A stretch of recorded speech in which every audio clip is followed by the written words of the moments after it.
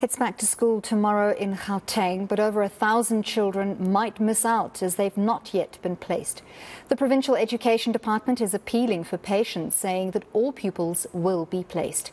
The department listed Ekurhuleni North, Tshwane East and Joburg West as high-pressure areas. Let's get a sense of where things stand at this hour. I'm joined by Matome, Chiloane, Gauteng Education MEC. MEC, thank you very much for your time. I'm sure your department must be incredibly busy trying to place these learners. Can you tell us, as a start, how many grade 1 learners have not yet been placed? Thank you. Good evening to you and good evening to your viewers. Let me quickly, we are sitting at 1,300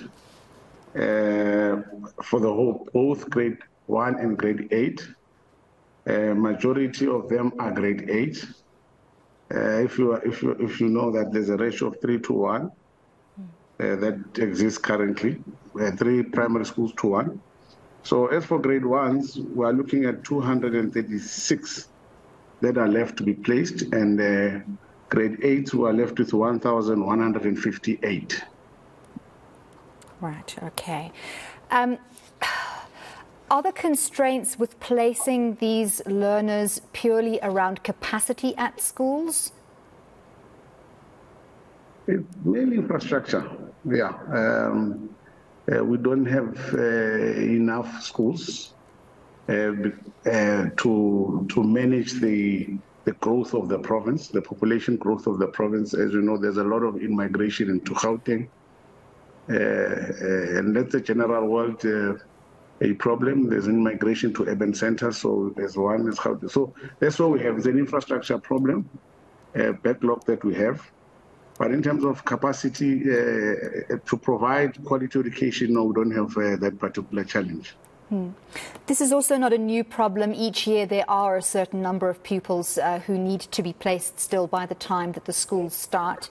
Can you tell us how the numbers compare with previous years?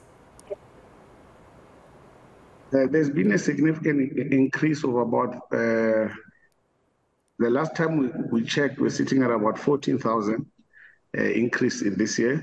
But remember, we have not even taken into account the late application. So we're waiting for the late applications to come so that we can have a comprehensive number overall in terms of how much have increased or how have gone a bit down. But as things stand, this is not the worst period. We have had a much more difficult period as a department. But now, for now, at least we are better prepared. That's why I want to assure the parents that the learners that currently have not been placed, they will be placed. They just need to be a little bit patient. We know that patience is not endless. By the 30th of January, schooling will be moving swiftly. All learners will be placed in schools. Right, so 30th of Jan, that's about 2 weeks away. Surely you must understand how difficult it is for a learner, whether it's grade 1 or grade 8, to be placed in a school a week or even 2 weeks after all their peers. Suddenly they're isolated. They're the only learner perhaps in that school who has yet to make friends. They're unfamiliar. The environment is new, while everyone else has already had the advantage of settling in. Yeah, no, we're aware. We are aware. Actually, we know that this is a very difficult to us to actually say it. But however, we are alive to the reality that our schools had reached capacity.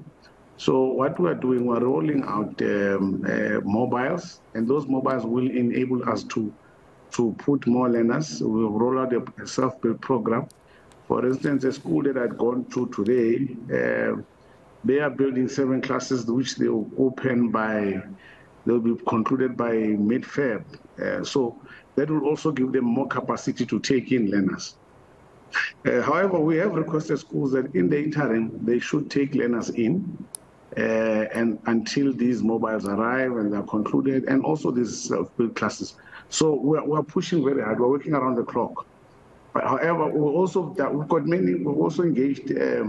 There are churches that have been opened for us so that we can put in learners there in those churches. We will provide educators there. in the interim while we are also dealing with the infrastructure in the school so that learning can continue in the interim for our children.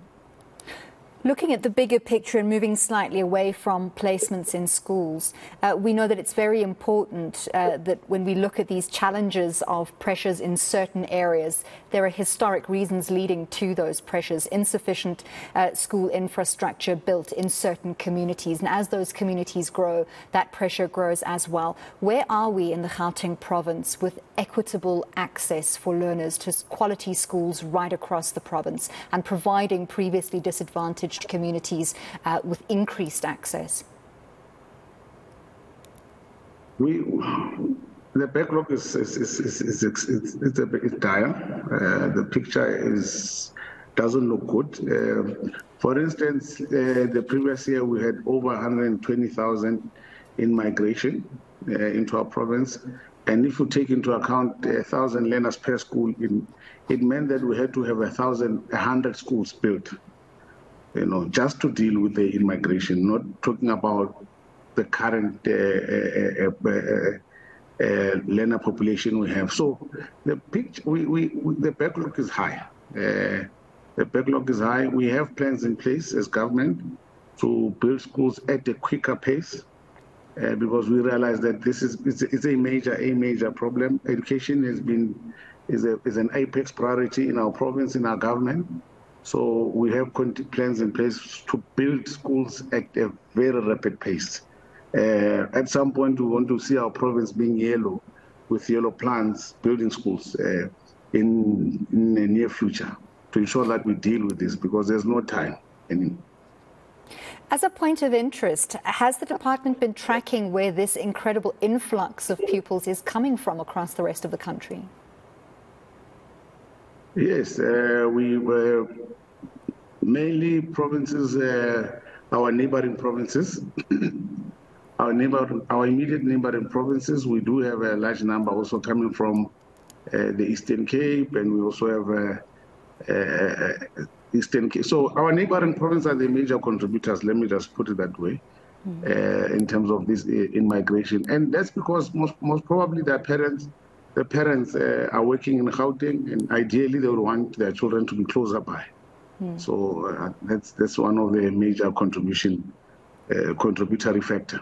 Okay, just moving back to the placement issue. Sorry, can you give parents just an idea when they can expect an update by? We know you said by the 30th of Jan, all these 1,300 pupils will be placed. Will you be giving an update in between or before that period?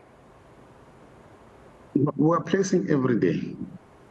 The figure tomorrow morning would have changed based on what we would have done today. And that's how we have said the 30th of January, but however, we know that it can be quicker, it can be by the end of the week, it can be latest midweek. So we are placing every day. We're really working around the clock to ensure that kids don't miss learning and teaching. It's important for our learners to be in school. So we are placing. What I can tell parents is that any moment you will receive communication from the school that your child is placed here, an offer for placement.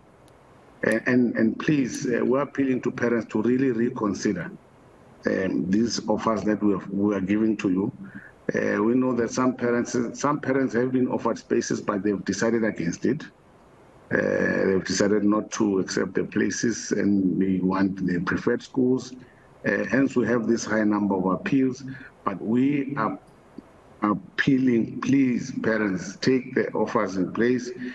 Unless, if there are extreme circumstances that demonstrate to us that why this placement is difficult for the parent, especially the learner, that's another case. It's a case on its own. But some parents will prefer a school that is a kilometer away from where we would have placed their child. And I'm not saying to those parents, take this place.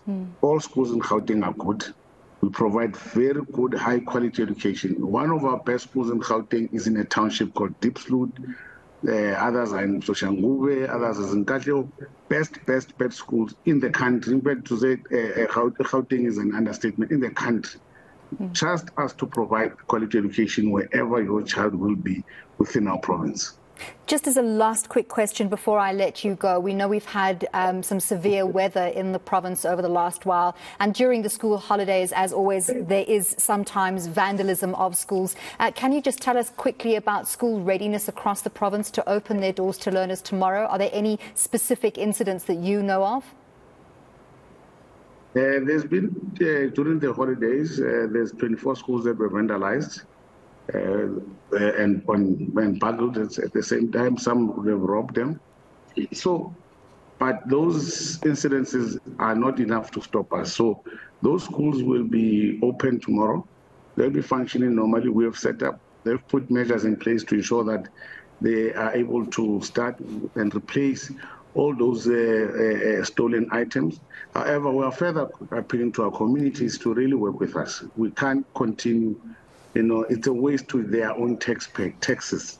We fix the school, we give the infrastructure, we set up everything. Some criminal decides to come and take everything in the community. These people live within our communities. So we are urging them, become our whistleblowers. If you know anyone who's taking a chair, a desk, whatever, go to the nearest police station, go to the school, go speak to some leadership or the district. We are here. So that we really stop this vandalism. It's really taking us backward. Well, thank you very much for your time this evening, and good luck with those last 1,000 placements. That was Matome Chiloane, Gauteng Education MEC, speaking to us on the eve of the start of schools in Gauteng.